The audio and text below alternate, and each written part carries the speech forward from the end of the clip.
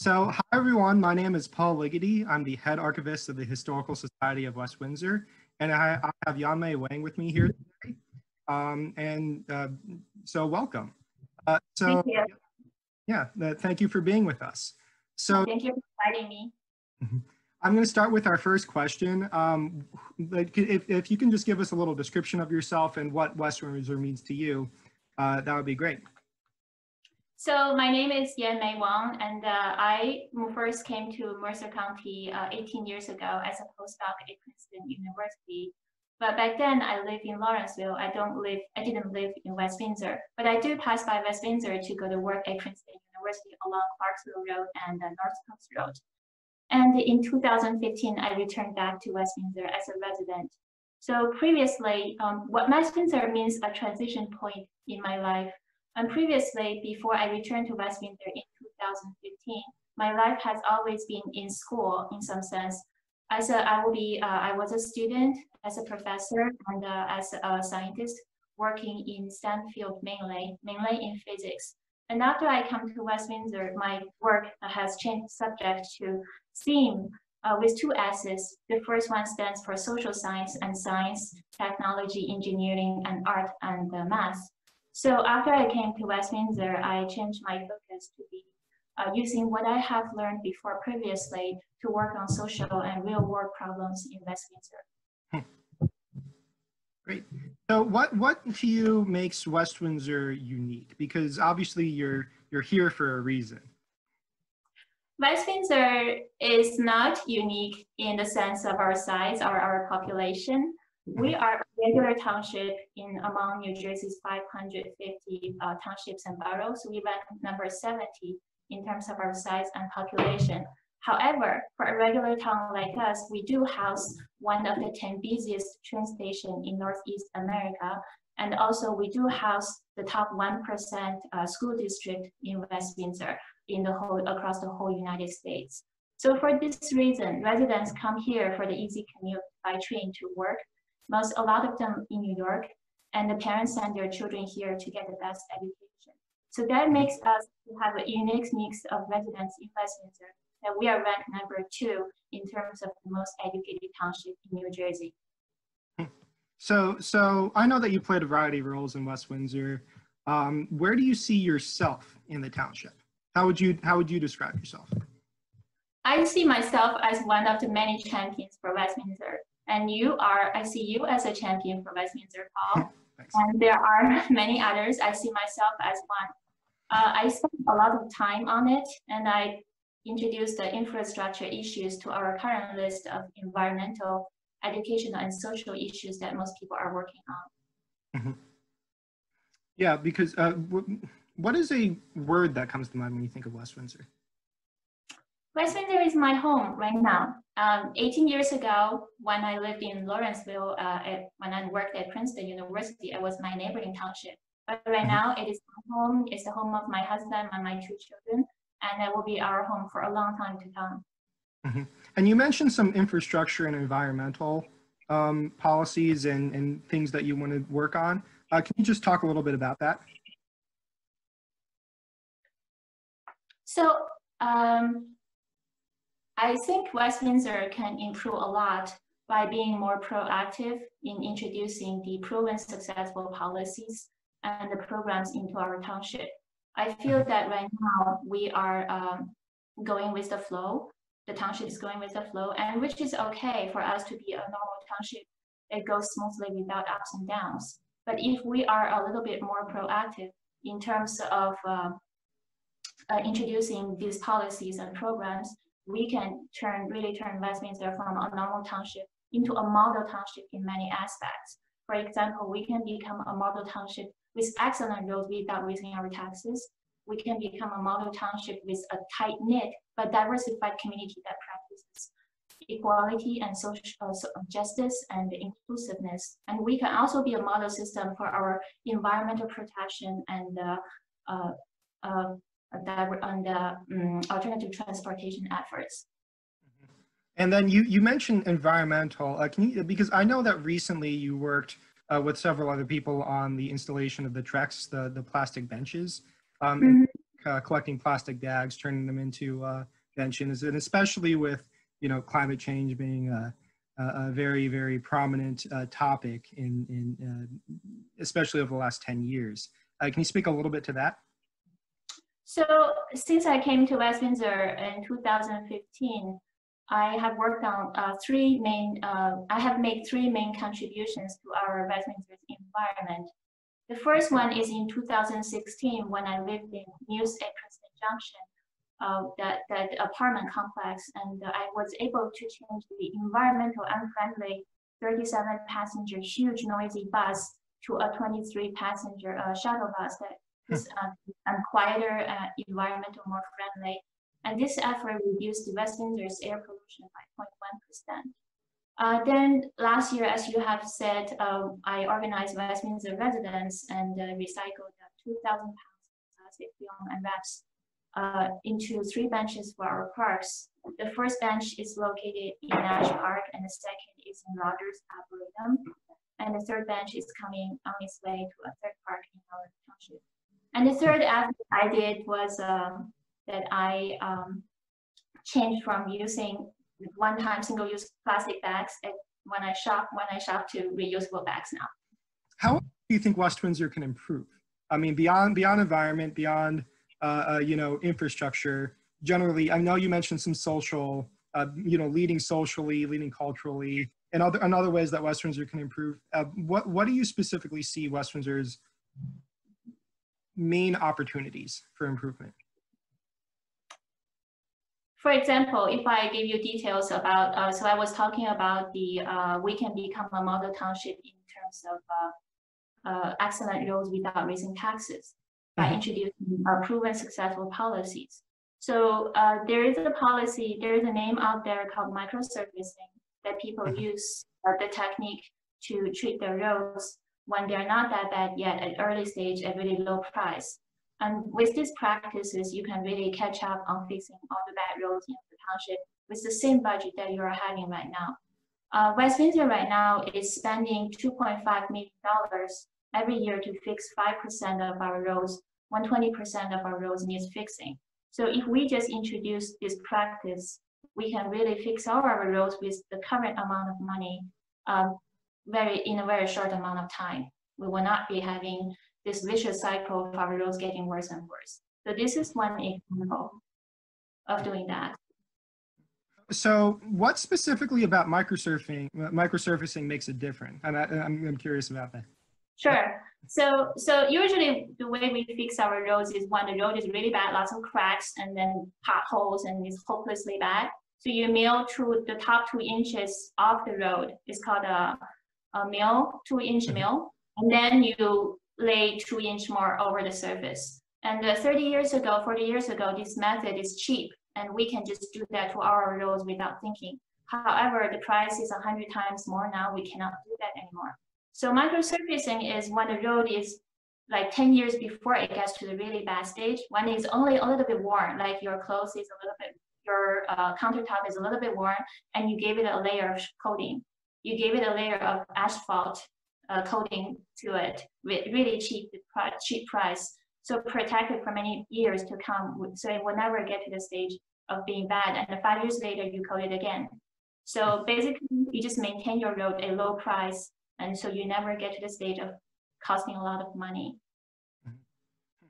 Now, switching topics a bit, we asked Danielle the same question, and this is a main point about Voices of West Windsor is, as I explained earlier, is interviewing people from groups that are typically not heard in the historical society's archives. So West Windsor is known, the word diverse is thrown around a lot, and for West Windsor. And for the purpose of this question, diversity doesn't just mean, racial diversity. It's diversity of ideas, diversity of ideologies, of religions, of cultures, etc. Do you see West Windsor as a diverse community? I have to divide the diversity concept to many different aspects. Socially and culturally, yes, we are. Although we do have a high percentage of Asian population, more than 40% Asian Americans. And our African American population can increase from the current 3.7% to the state average of more than 13%. But socially, in terms of social workforce aspects, we do need to increase our diversity. Right now, we have a large percentage workforce that takes the train and go to New York and work as IT, more than 30% of them. When we do need to increase our vocational jobs in the township, we do need to increase our diversification in terms of that. And as you know, a Chinese American in West Windsor, especially, I was talking with a number of another member of the Historical Society, and he brought up an interesting point, which was that when Mayor Xing Fouché was elected, it was kind of like a transition between Old West Windsor and New West Windsor. You know, the old farming families who have been here for a long time, and you know, newer residents, even though Xing Fouché had been here for a few decades. But as a Chinese American, if you can speak to this subject, where do you see the Chinese American and East Asian American community in West Windsor? So in terms of East Asian residents in West Windsor, we have Korean and Japanese, and mainly Korean, Japanese, and Chinese residents. And for Chinese residents, they come from mainland China and Taiwan, and with people from mainland China counting the most amount of Chinese residents in West Windsor. And because I'm a Chinese, so I can speak a little bit to the subject that the Chinese community, especially for the Chinese from mainland China, was considered by some to be a closed community. And in my opinion, I do think it has some reason with the background that most of us grew up in China, back in China. The people in our generation from mainland China, we were mostly trained in STEM. We were really good at science and technology before we came here. And also our government system is different from that of the United States. And after we came here, we also work in jobs on STEM kind of related jobs. So we were not particularly involved that much in social and cultural activities in the township. However, the children of the Chinese community, the young generation, is totally different. They are involved in all aspects of the West Windsor community activity, as you probably know, since you grew up here. And I give this credit to the nice social science education in the school district that started early on in elementary school, which I learned a lot by taking the 3rd grade course with my son right now, the online courses. And I enjoy those social class that I learned a lot from learning in his class together with him. So I think that made a huge difference in the young generation Chinese American here. And I believe with time and communication and also the involvement of the young generation Chinese American in our township, the Chinese American community as a whole will only become more and more integral become an integral part of our whole West Windsor fabric as time goes on. So and then as you mentioned that you have a son in school. I also know that, I'm not sure how to pronounce it, but you're a board member at another local school in Plainsboro. Can you just speak to your experience about that, of being a board member of a non-traditional in the sense that it's not community, it's not village, of a school in West Windsor, Plainsboro? I am a board member in a Chinese culture school called Chinese Plainsboro. Huaxia Plainsboro Chinese School. And this school, usually students go there on Sunday only and take language and culture classes there.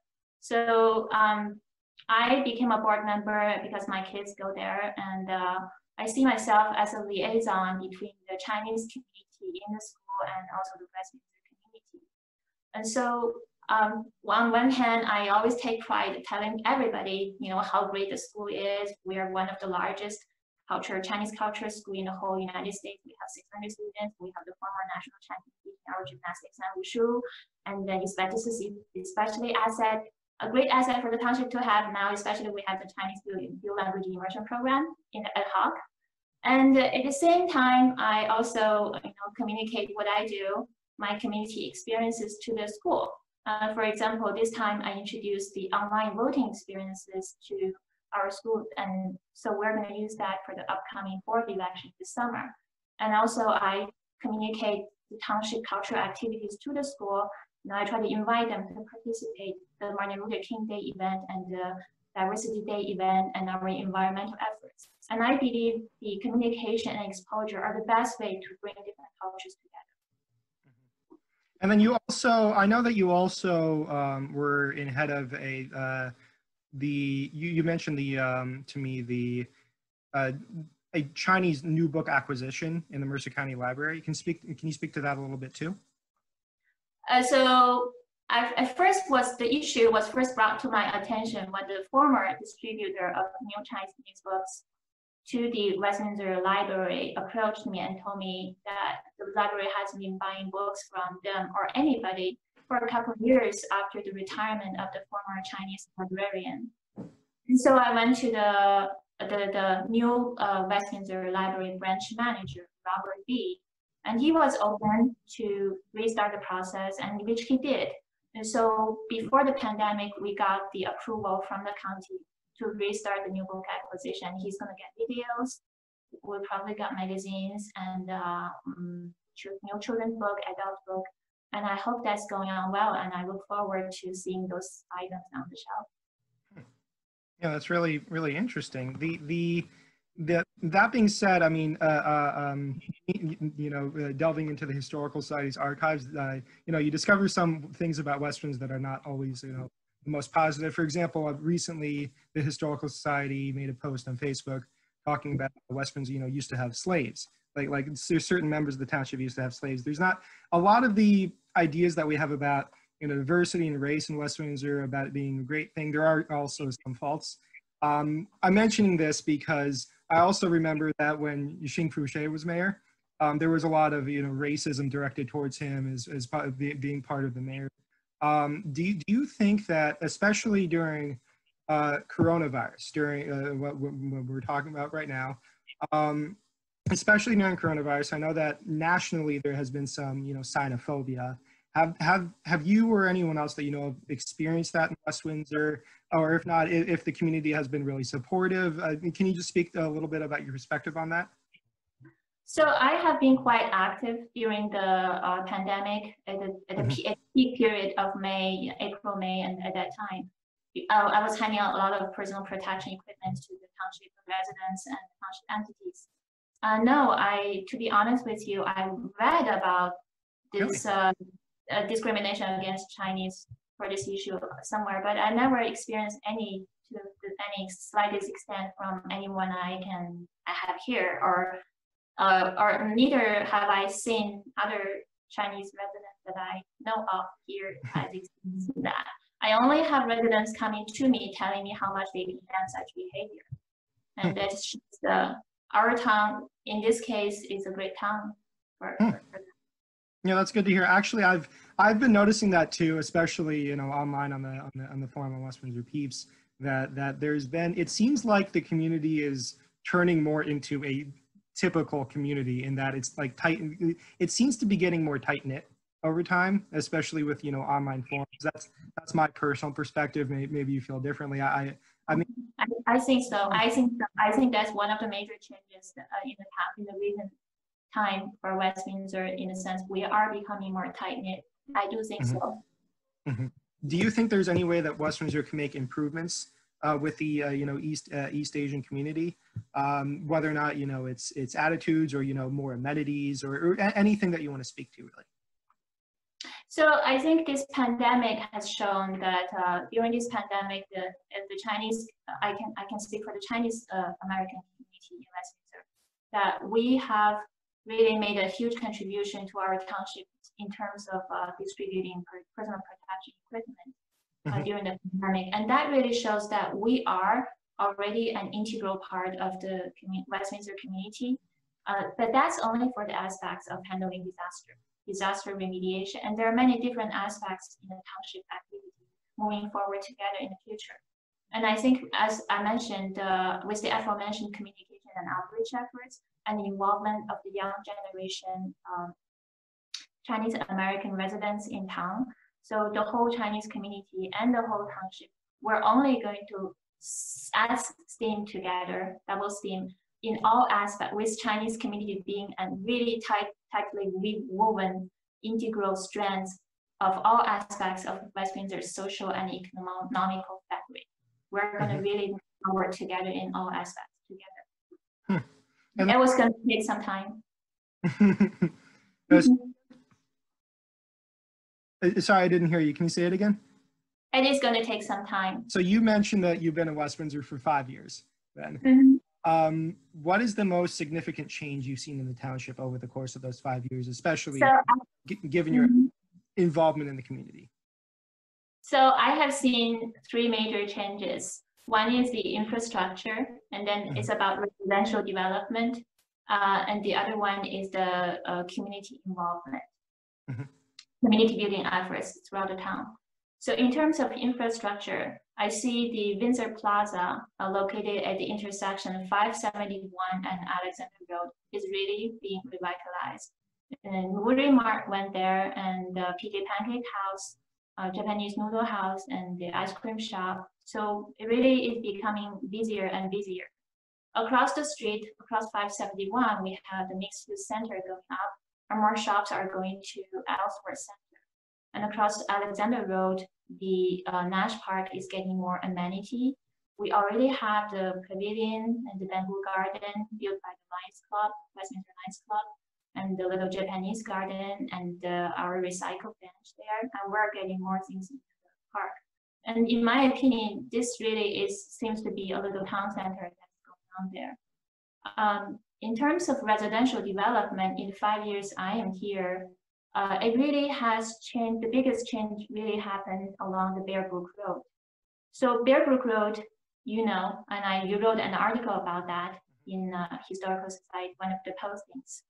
It's only 1.5 miles long. However, this really short, narrow road, this short road housed 17% of West Windsor residents. And now, just last year and this year, the last 2 patches of farms gave way to more than 300 units of housing. So that's the end. This whole street is all housing now. More than 20% of West Windsor residents live along Bear Brook Road. Oh, sorry, just to interrupt very quickly. I actually had no clue that it was 17%, or at this point, 20%. That's a lot more than I thought it was. Yeah. And this bus that I was talking about running along Bear Brook Road, traveling, shuttling 200 people every day to the train station really is helpful to our environment. And I'm really delighted about the community building efforts organized by our residents and our township, in this time. For example, we have the Sandharbor Packing Program, WWP, organized by Melissa Hager, who also built our first little free pantry in West Windsor that's located by the Arts Center. And we have the Voices for West Windsor program organized by the West Windsor Historical Society, the SNR Mosaic Incorporated, and thank you for interviewing me for the program. And we have the Black Lives Matter projects organized by our own student, Danielle Smith, and the African American Parent Support Group. We have our junior world Wushu champion, Alex Ni, which is a young generation Chinese American in town that's giving back to the community by performing at West Windsor culture events and offering giving free Wushu lessons during the pandemic. And my son is taking this class right now. We have the reusable bag effort organized by Teresa Werman, and we have the West Windsor Gives Back program organized by the township. And then it was that's all very, very, that's actually all really, really interesting. But for the sake of time, my next question is going to be, what do you see, because I know that you're involved in Friends of West Windsor Open Space. What do you see as being the importance of open space in West Windsor? I mean, obviously, speaking from a historical perspective, there's a lot of importance to, preservation of open farmland, et cetera. But what I'm wondering your thoughts on that. So I am a board member on the Friends of West Windsor Open Space. And open space, as you know, is important to West Windsor not only because it will help to reduce residential housing development, it is also very significant in protecting our environment. And so in my opinion, I consider open space as parks. And I think I would like every resident in West Windsor to have access to a park within walking distances, within walking or biking distance from their home. So Friends of West Windsor Open Space, since its establishment 25 years ago, had worked with the township and preserved 1,700 acres of land in West Windsor. So FOWOS further maintained this land and clean litter along our streets and trails. So, but we still have a few hundred acres of farmland that's not preserved in West Windsor, and those lands are in small patches and they are scattered throughout the town. So I see FOWOS as, in the future years, I see FOWOS, and I would like FOWOS to be the driving force behind preserving those green jewels, I will consider them, in our residential housing fabric. We really don't want them to go away. They are really important for our residents. And then you mentioned the future of the Friends of West Windsor Space playing a role in the future, being a main driving force of the community. And we're talking about preservation, but going in the direction of the future, where do you see, because over the past 30, 40 years, West Windsor has changed dramatically from a semi-rural community to one that's completely suburban, from a small town of about 8,500 people to in 1980 to around closing in on 30,000 today. Where do you see West Windsor in another 30 years, in 2050? So 30 years is a long time. And if we work together, we can make a lot of good changes. So I first want to reflect back the changes I have seen in the past 18 years. That's from the time when I live in Lawrenceville and then drive through West Windsor only. And the changes I've seen from then to now. So at that time, so in this 18 years along Clarksville Road, the former American cyanamide ceased operation and the Princeton Terrace went up, and along North Post Road, the animal farm is no longer there. Those are the changes I have seen in the past 18 years. So if we work together, we can make a lot of positive changes for our township, our environment, to really improve the quality of life for our residents. And those are the changes I would like to see is that, again, I would really like to see the remaining open spaces in West Windsor to be preserved. A few hundred acres, we can use them for agricultural purposes. We can use them to build a town center or an indoor recreation facility for our residents. And currently, 70% of West Windsor residents do not have public transportation. And I would like to see those residents have public transportation and West Windsor overall increase our alternative transportation, more pedestrian, more bicyclists in general. And I want to see more local businesses buzzing, and probably we can even start a nightlife to have nightlifes. I want to see our school district remain to be top-notch, but with a more diversified student population. And I want our township to be a model township in terms of equality and inclusiveness and justice and diversification practices. It's all very a lot of hopes for the future, but I think we can get there. Well, yeah. Well, thank you very much for joining me and the Historical Society and SR Mosaic in our second installment of Voices of West Windsor. I really appreciate you taking the time out of your day to be interviewed and share your perspectives on West Windsor, past, present, and future. So thank you. Thank you, Paul.